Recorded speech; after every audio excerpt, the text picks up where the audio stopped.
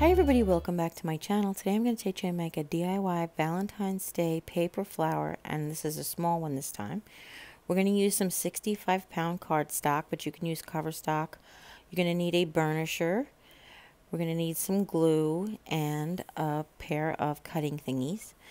Okay, so this is only going to take one piece of 8.5 by 11 paper. I picked blue for this particular flower.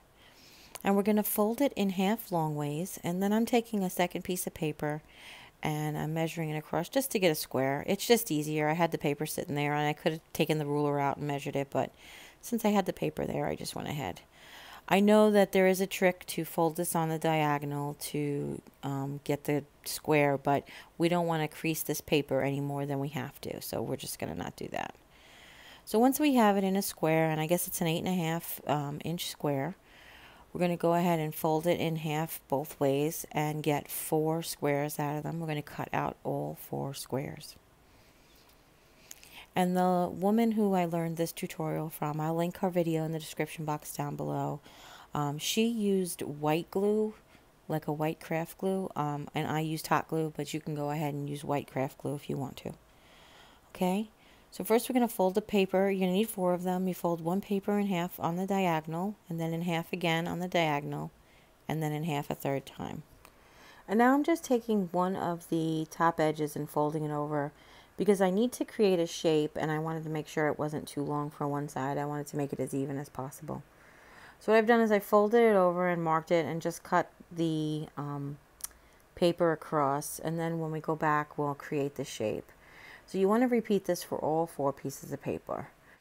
And you also need to cut off the very tip. I forgot to mention that while I was doing it.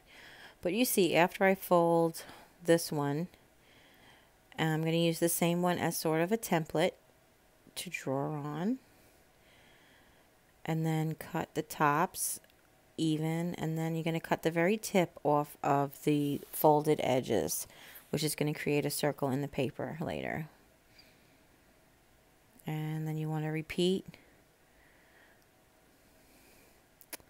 Like I was saying earlier, the woman who did this tutorial that I saw on YouTube used just regular craft glue, which does take a few more seconds to set up than hot glue. But if you're doing it with children, which you can do this one, you know, tiny hands actually will work really well with this, then go ahead and use some like Arlene's tacky glue or Elmer's craft glue. Okay. And now that I have all 4 of them cut, let's see, and then the last tip. And again, this is a little out of order because I had forgotten to round off the petal shapes when I opened it up. It was like, oops. So what I'm doing is I'm showing you, now that I have them all 4 folded, I'm creating more of a round petal, sort of like a teardrop, an upside down teardrop. Otherwise, if you just leave it straight across like we did, it won't really give the petals any definition. All right. So I have already started to cut them, and then I realized I was making a mistake. So that's why I'm just going back for you guys.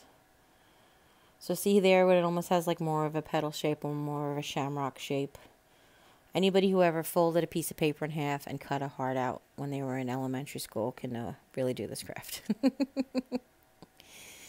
All right, and then you want to make sure you get all of those done. And then you'll see how we're going to cut up the pieces. I know you see some of the pieces there, which I feel like I've skipped a step, but like I said, we're going to go ahead and I'm going to fix that for you. I'm going to show you in a second how we're going to do it. So here, you just want to cut each one while they're still folded into a heart. So now we're going to cut the pieces in their different sizes. So what we want to do is we want to open them up and we want to refold them all in. So basically we want all of the folds to be in one direction. So you open them up and you fold them in, and then in, and then in, and then in, like that. And then the first one, we're going to cut one little triangle petal out of the 8 petals.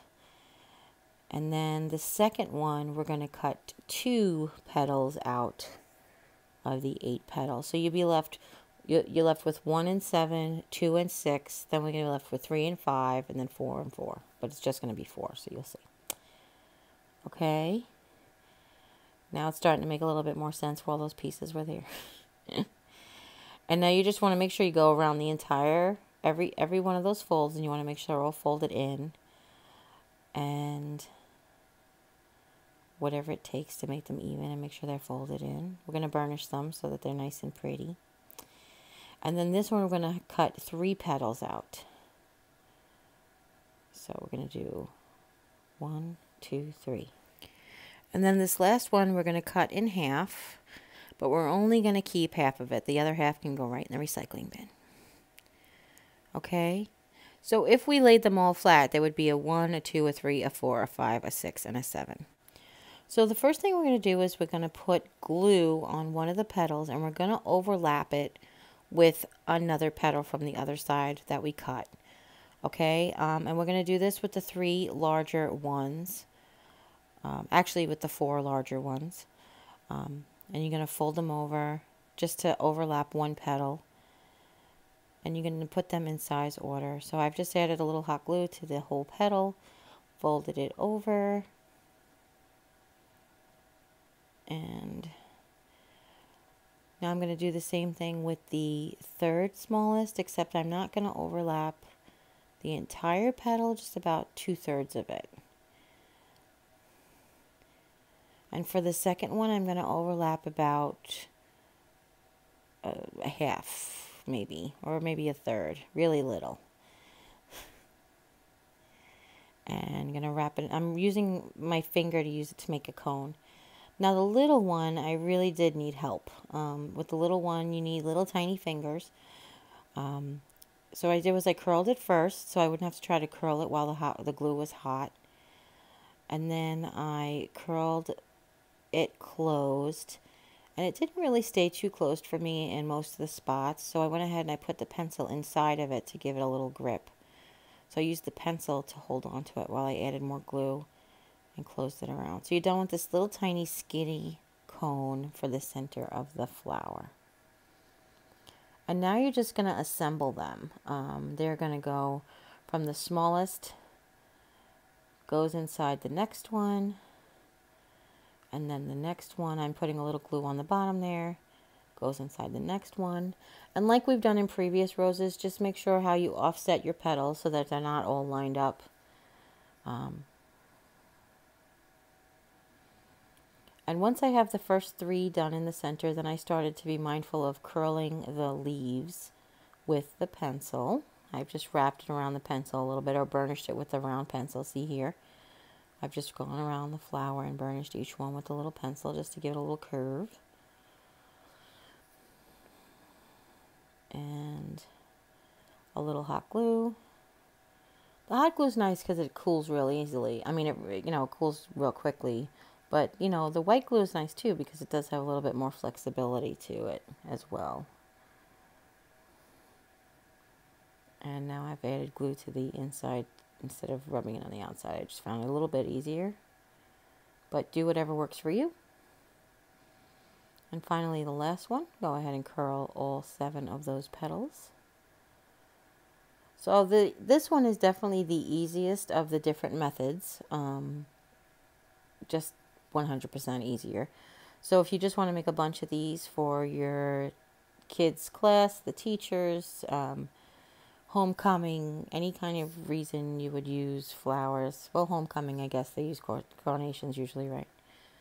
And there it is. It's just so pretty. I can't believe how pretty it is. And then, of course, we're going to make leaves because these are for decoration. If you wanted to add a pin to this, like I said, they're very lightweight. It is just a piece of paper, this one. So you could do like a pin back to it so that you can hand them out and wear them as corsages and stuff.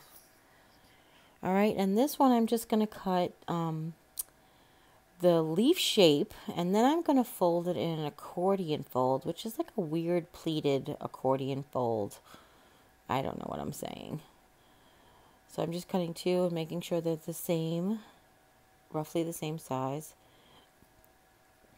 And then just starting at the top, I folded it in half and just pleated it back and forth. Basically, like I said, like an accordion fold, like we used to make fans in school. And that's just to give some texture to the leaf.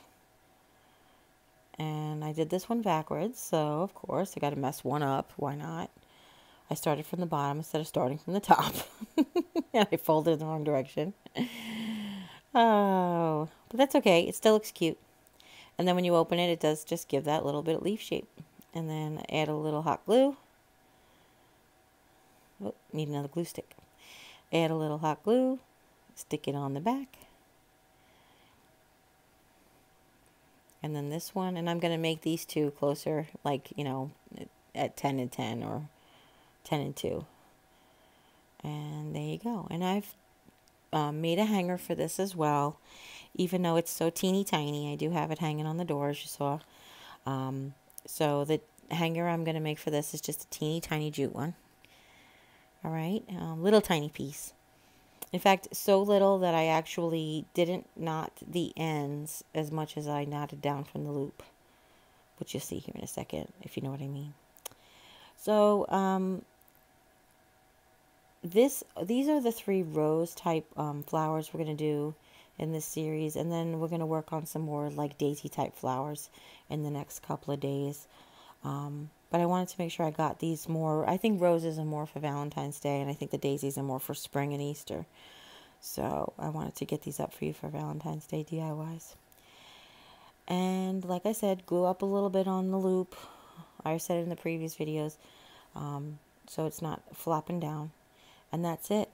Just let it cool off so you don't burn your fingers. And there you have it. So I hope you really enjoyed this tutorial. So simple this one was. They're really, really cute, these little roses.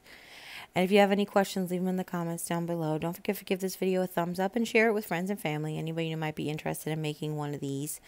And if you haven't yet, click subscribe. When you do, a little bell will pop up. When you ring that bell, YouTube will let you know whenever I upload a new video. And as always, take care. God bless. See you next time. Bye.